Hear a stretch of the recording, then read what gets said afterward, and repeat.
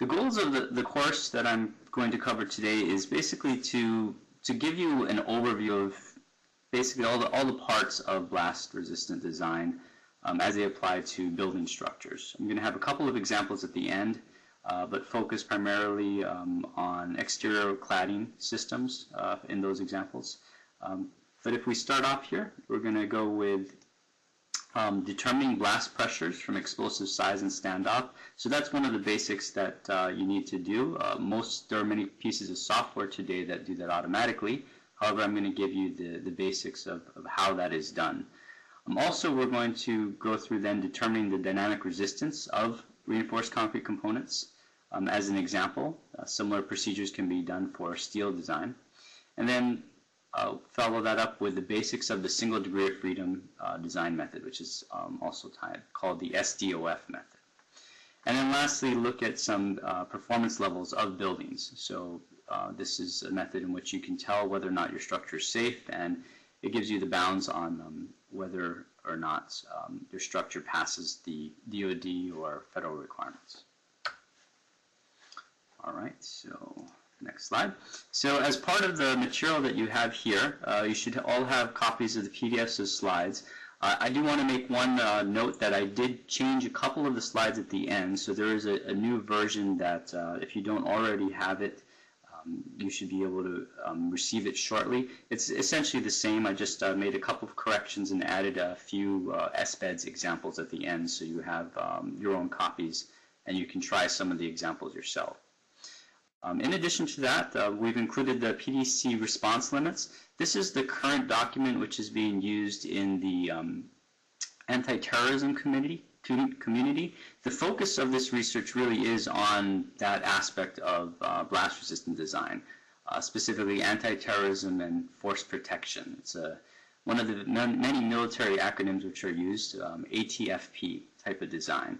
So I'm not focusing on, for example, refineries or any of those types of conflagration type explosives. So we're looking more as explosives that are generated from terrorist type bombings. So that's what this is going to focus on. And as a result, the PDC response limits are going to be used for the majority of my discussion.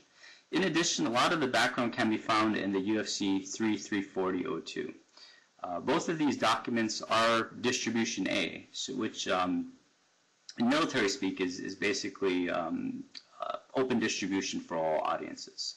So you should be able to get copies of both of them. The PDC response limits we have included. It's basically a PDF which looks like this. Get it to the whole page. So it's a simple manual which I'll go into some of the details of it, but it's essentially gives you a recommendation on what response limits to use for concrete, steel, and other types of materials. Go back to this, okay. The UFC document is a much larger document. I do have a copy of it and could probably get you one, but the best bet is to just go online and track it down. It is available. It's open distribution. It's a very big document, and it was updated recently in 2008. And one thing to take into consideration when using the UFC 340 is that document was actually developed for storage of munitions. So it's not actually for anti-terrorism and force protection per se. It's for storing munitions on military bases and different sites. However, a lot of the information which I'll be talking about today and a lot of the techniques used in blast-resistant design follow the same type of concepts that are presented in extreme detail in this manual. It's 1,000 to 2,000 pages long. So if you want some really in-depth background that's free, that's a good manual to dig into when you have the time. So let's get started. The first topic that I want to talk about is demands. So blast demands come in three forms. The one that we are most concerned about or most used to dealing with from an anti-terrorism perspective is a surface blast. So this is where you have a detonation which occurs on the ground and generates a pressure wave that basically radiates outward from the center of the detonation.